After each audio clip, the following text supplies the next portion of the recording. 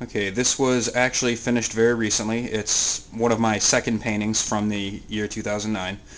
Um, and it's an alarm clock sitting on a desk. It's every man's alarm clock. It basically symbolizes the idea that you can watch the clock, time will pass, but will you pass? It harkens back to a slogan that sat above the door of my history teacher's office back in middle school. And I'm hoping to give this to my cousin, but hey, if somebody wants to make me an offer, hey, I can always make another one for him.